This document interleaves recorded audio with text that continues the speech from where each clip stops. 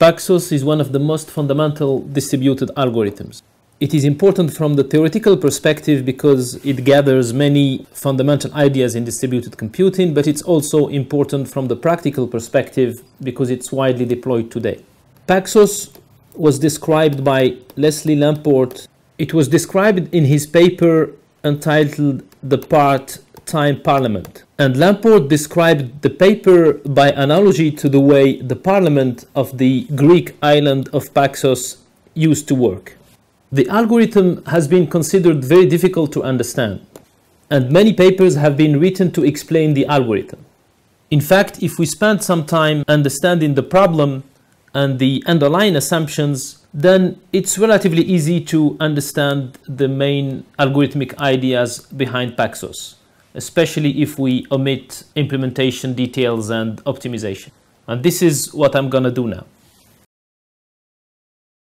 The problem solved by Paxos is that of building a reliable computing system out of unreliable components.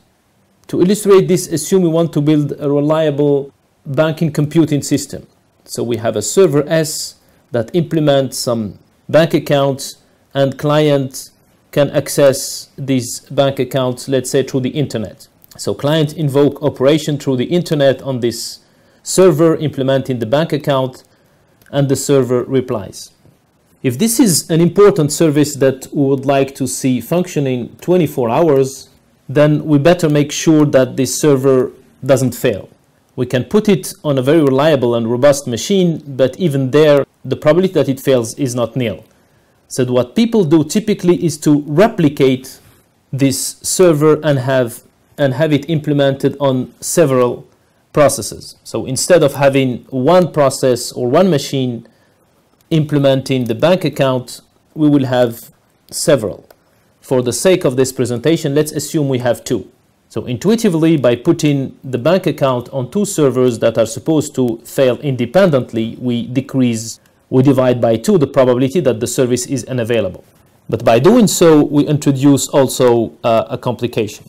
The complication comes from the fact that now the requests of the client need somehow to go to both servers, and we need to make sure that this server acts as a single replica. So from the client perspective, everything should happen as if there was a single one, but of course a single one that is more available than a single replica that would fail on a single machine.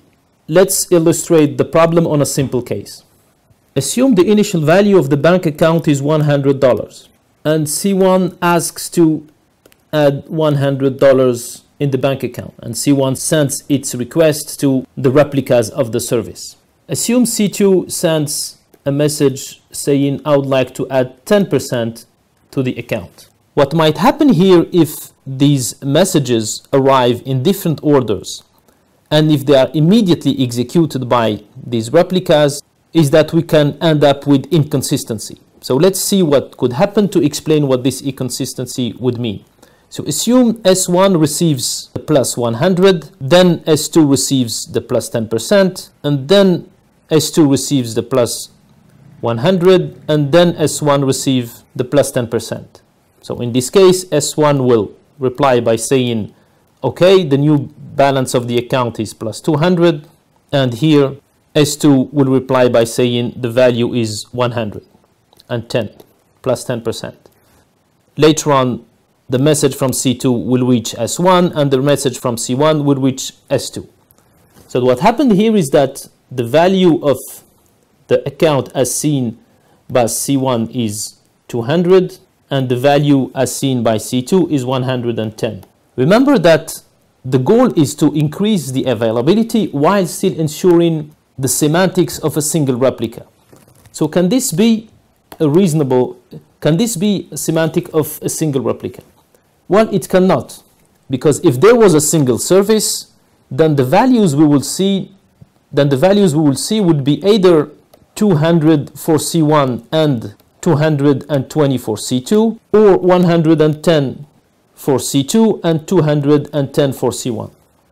Indeed, if the request of C1 goes first, then this is what's going to happen. If the request of C2 goes first, this is what's going to happen. But we would never be able to see these values if there was a single service. So in a sense, the fact that we replicate introduced this problem of ordering.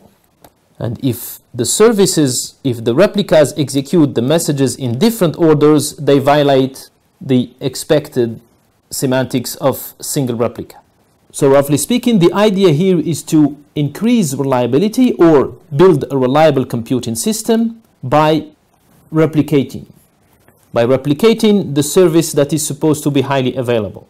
But this introduces a problem because from the client perspective, we still would like to guarantee the semantics of a single replica, but this could be violated if messages come in different orders and they are immediately executed by the services. So what the Paxos protocol does is actually execute some communication steps between the services such that instead of executing these requests or commands, as I will call them in a minute, immediately it first executes some algorithm that will guarantee that the execution of these commands is totally ordered. So if these commands are executed in a totally ordered way, then we will guarantee single replica semantics as long as the service is a deterministic state machine, which is what we are assuming here. If we look carefully, the problem really is for S1 and S2 to agree whether to execute C1 first or C2 first. If they achieve this, they will guarantee the ordering problem. So the problem of agreeing whether to execute C1 first or C2 first is called agreement or consensus. And this is actually the problem solved by the consensus protocol. So we can ignore the client and focus on this problem, which is S1 and S2 need to agree on whether to execute C1 or to execute C2.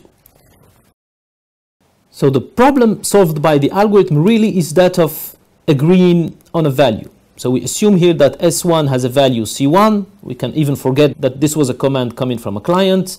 S2 has a value C2. So these are two processes, and they need to agree on which of these to execute.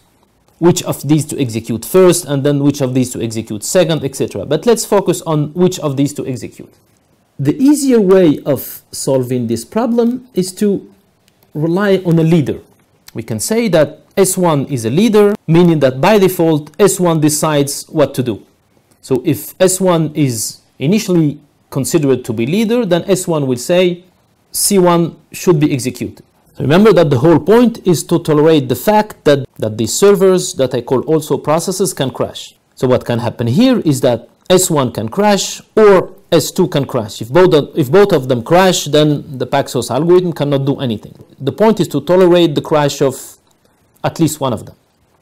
So if S1 is the leader and S1 decides to execute C1 and then S1 crashes, then S2 should take over by somehow respecting the initial decision of S1. This means that S1 cannot decide C1 without informing S2 of its choice. An intuitive algorithm that comes to mind here is the algorithm that is called primary backup. The idea of the algorithm is very simple. S1 starts as being the leader. S1 decides what to do, so S1 has command C1, but before executing, I will model the fact of executing with this box with a cross. Before executing C1, S1 first informs S2 of its decision. The decision is to execute C1. And S2 will reply by saying, okay, I'm now aware of the fact that S1 wants to execute C1. Therefore, if S1 fails, S2 will take over, knowing that C1 has been executed first. So S2 will first execute C1 and then eventually C2, etc. But remember of the possibility of crashes. There are two cases here that are of interest. One of them is if S2 crashes before responding to S1, then S1 should keep going. Remember, the goal is to tolerate this crash. Similarly, if S1 crashes, S2 should keep going. But how does a process know that the other one has crashed? They know that by using a timeout. S2 is expecting to receive a message from S1. S1 is expecting to receive a message from S2. And they also know, which means that they have been programmed to know, that the duration of a message is at most delta. Let's say 1 millisecond. If a message from S1 to S2 takes longer, then S2 times out S1 and declares S1 as being faulty and keeps going. Similarly, if S1 is expecting an OK from S2 and this OK takes more than delta, then S1 declares S2 as being faulty and then keeps going. In some systems, it's considered OK to rely on a timeout. But in others, this is not considered OK. As we all know, sometimes email takes several days to arrive because of some routing or failures in the network or whatever. In other words, sometimes messages take more than what we expect. So what happens here if messages take more than this delta? Consider the situation where S1 sends indeed its command to C1 and S1 doesn't hear back from S2.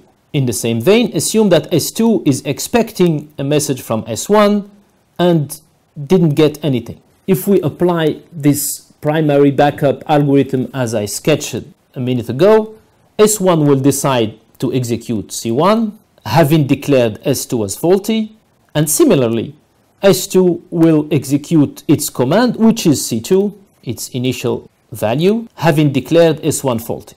So if the assumption that messages take at most delta is violated, consensus will be violated.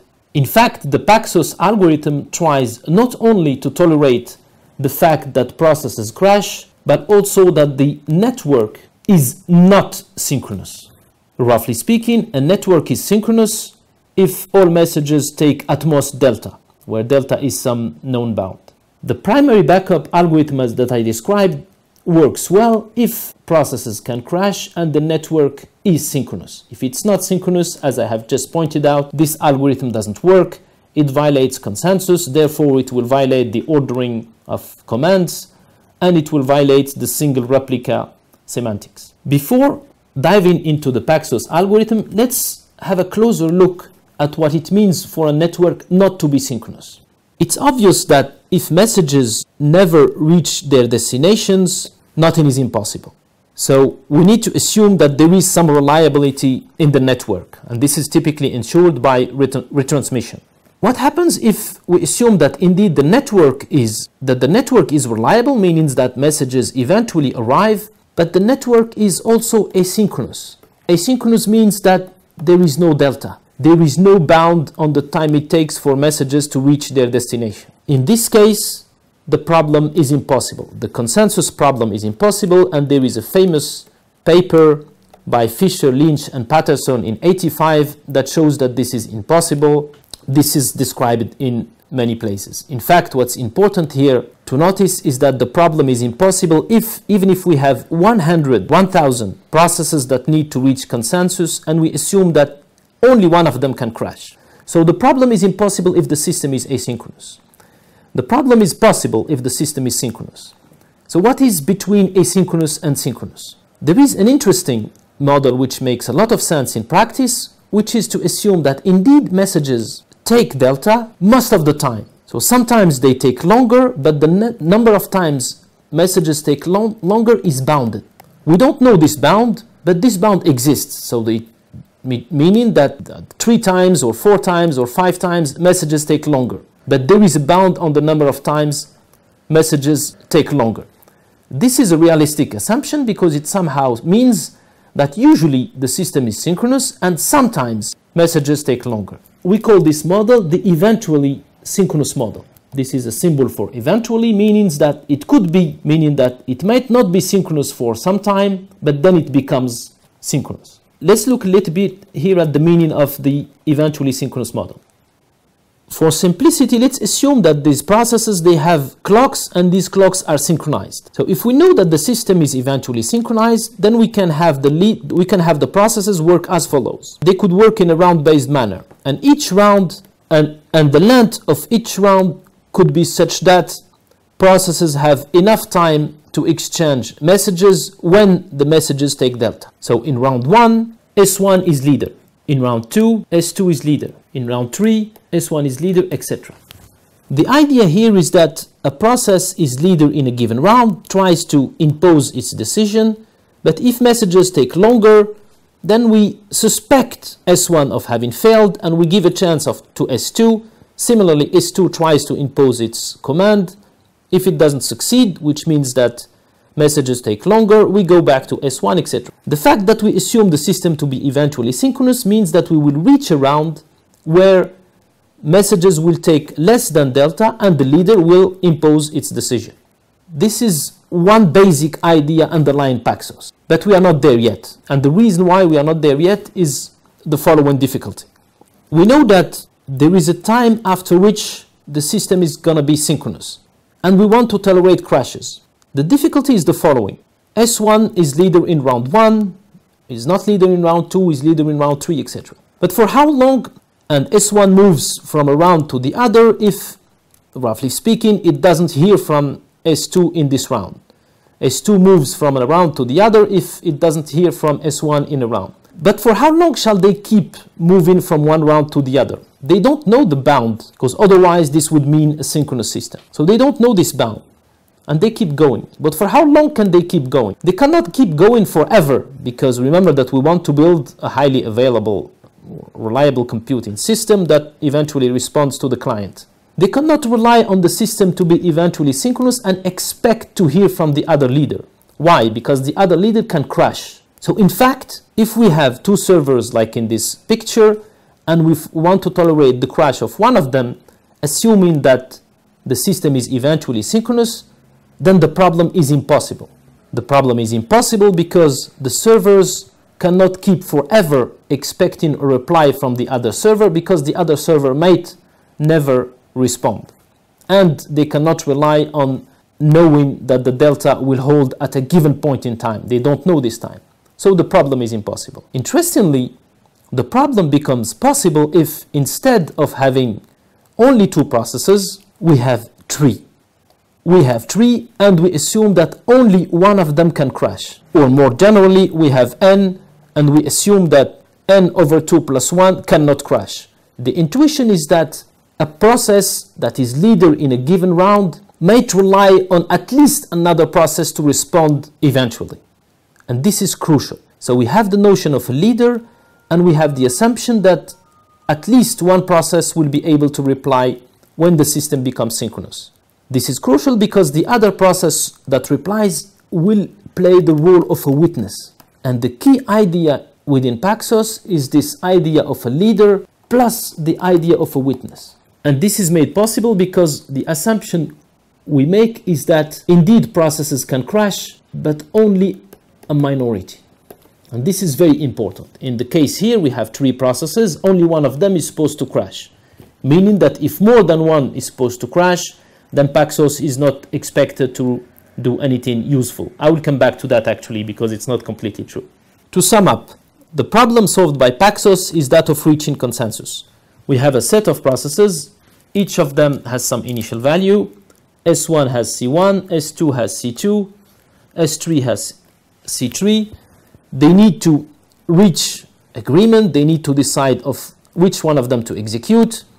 The assumption is that one of them can crash. Of course, we don't know which one in advance. And the second assumption about the network is that eventually there will be a round where they will have enough time to communicate. So now I will zoom into how the Paxos protocol uses this idea of the leader, more precisely the rotating leader, and the idea of a witness to guarantee consensus.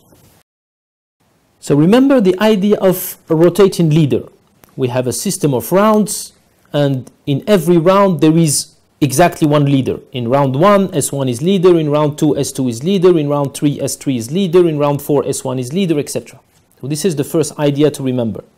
In every round, one leader tries to decide.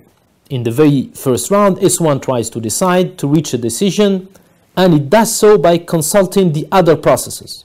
So this is crucial, as we will see. The other processes in any given round play the role of witnesses. So they witness something.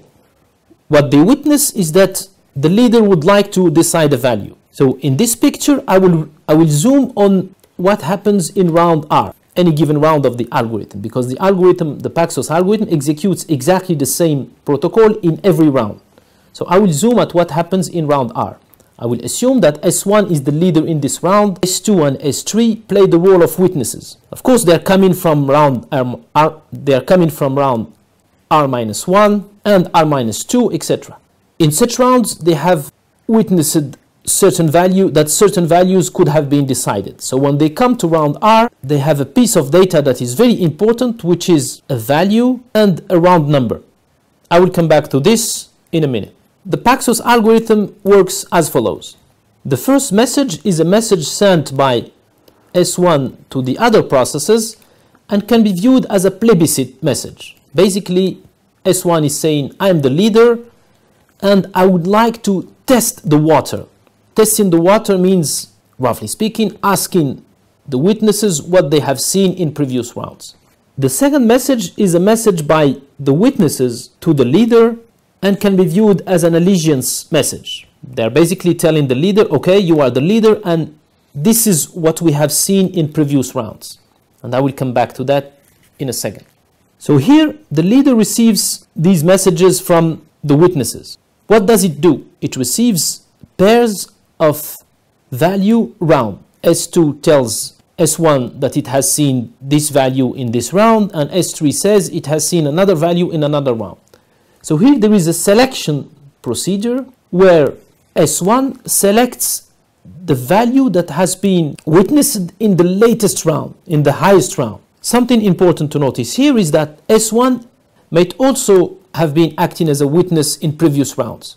So when I talk about selection, this means selecting the value that has been witnessed in latest rounds, either by S2, by S3, or by S1. So this is very important. Then S1 proposes this value selected to the witnesses. So I call this message P2 and the first plebiscite message P1. When they receive this message, the witnesses S2 and S3 have to accept the value proposed by S1. And this is the act of witnessing. We can talk about acceptance of witnessing, but what is important is that at this very point, S2 and S3, and of course S1 itself, but this is by default because it's the leader, they are basically adopting, accepting the value V, which is the value selected here, and the round number where this has been witnessed. The round number is R. In subsequent rounds, what they have witnessed here and this round number will be the value and the round number they will send to the leader.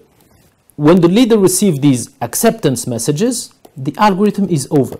It can decide. It decides what? It decides the value that it has selected here and which has been witnessed here. And this is the value that has been decided. These are the main steps of the algorithm in any given round. Plebiscite, allegiance, proposition, acceptance, decision. Of course, this algorithm should work even if there are crashes, more specifically, even if there is one crash in this tree case example, and even if the system is not yet synchronous. So if one of these, in this particular case, if one of the processes fail, say for example S1 or S2, to simplify first, then S1 can keep going. So in fact, when I say here that S1 is expecting messages from S2 and S3, it is expecting messages from at least one of them. Same thing here, it is expecting a message from at least one of them. So it receives, if it receives such a message from at least one of them, it decides. Of course, what can happen also is that S1 also crashes. If S1 also crashes, this means that S2 and S3 will not receive these messages from S1, and in that case, they will move to the next round. Remember that the idea is that the duration of a round is chosen such that messages are being communicated within some time bound that is considered reasonable. And if this is not respected, processes move to the next round. When they move to the next round, they ignore all messages that they may have received later from previous rounds. The most important thing to notice here is that if a value is decided, this means that it has been witnessed by at least another process than the leader. So if S1 has decided V, this means that either S2 has sent this message or S3 has sent this message. This is the crux of the safety of the algorithm. Any value that has been decided in a round has been witnessed by at least another process. Therefore, no other value V prime different than V could be decided in a high round. Why? Because by the construction of the algorithm, a value V prime that will be decided is a value that would have been selected here, and the selection is made after getting at least another message, from another process. So at least one witness here is coming back from the previous round. This is the key to the safety of the algorithm. If a value is decided, it has been accepted, and therefore it will be seen in the selection procedure of the next rounds. The liveness of the protocol follows from the fact that we assume that there is a round that we will reach where the leader will have enough time to communicate with the other processes. They won't time out the leader and move to subsequent round. If we reach a round where the leader communicates with the processes like I suggested here, at least with one of them, it will reach a decision and reply to the clients, etc. There is something important to notice here, which is the following. Even if the system is actually never synchronous, which means that we don't reach the time where the leader has enough, we don't reach this time where the leader communicates with the others, safety will not be violated. Why? Because the selection procedure, no matter what happens, always relies on consulting a witness. Similarly, if more than one process crash, the protocol might not terminate because here the leader is expecting at least another response, but the safety will not be ensured, meaning there won't be any value v prime that is decided different from a previously decided value v. So this is somehow a strength of the algorithm which ensures safety even if the assumption it's relying on, crash of a minority and eventual synchrony, do not hold. In that case, only liveness is jeopardized. So to sum up, a value is decided by a leader in a round only if the leader made sure that at least another process has witnessed this value. This is some kind of a lock-in procedure because it means that the value has been seen by at least two processes, the leader itself and somebody else. This will make sure that in subsequent round, another leader who would like to decide a value will see this value v because of this selection procedure. And this selection procedure gathers the values that have been witnessed in previous rounds. This means this value v in previous rounds will be witnessed. To summarize, the Paxos algorithm seeks to implement a reliable computing system out of unreliable components. More specifically, it actually tries to solve the ordering problem to guarantee that several replicas of the same service behave like a single one. As I pointed out, solving the ordering problem boils down to solving the consensus problem. The Paxos algorithm does that assuming a set of processes, the replicas, a minority of them can crash, and they communicate in a way that is eventually synchronous. In practical terms, messages, they typically take some bound, but sometimes they take longer. The number of times they take longer is bounded. And the Paxos algorithm relies on the idea of a rotating leader and the witnesses, the idea of ratifying a decision by a majority. And this is the original idea of Lamport with his part-time parliament. Before concluding, few remarks are in order. One of them is about rounds. Two of them have to do with rounds. In fact, rounds do not need to have the same size. We can imagine a round 1 that is relatively short, round 2 that is bigger, round 3 that is bigger, etc. It's not important for the correctness of the algorithm that these rounds have the same size. From a practical perspective, this might make a lot of sense because remember that the goal is to reach the point where within a round processes have enough time to communicate. So increasing the size of the round makes a lot of sense. The second important observation has to do with the fact that processes do not need to be synchronized. To simplify, I assume that processes have synchronized clocks and they exactly at the same time move from one round to the other. In fact, this is not necessary. We can imagine that processes have indeed local clocks, but these clocks are not synchronized, which might mean that we can assume that process S1 can still be in round 1, while process S3 has already moved to round R3. In fact, as I described it, the algorithm works exactly as is, modulo one important thing: messages from previous rounds are ignored. So here, when we want to tolerate this asynchrony of the processes, when a process receives a message from an earlier round, it simply replies by saying, I'm in a subsequent round, you have to catch up. So if, for example, S1 still believes that it is leader here and is sending messages, whereas S3 has moved to round R3, If S1 sends a plebiscite message or a proposition message, S3 will simply say, I'm already in round 3, you have to catch up. What is important is that eventually we reach a round where there will be only one leader, and this leader will be able to communicate with the other.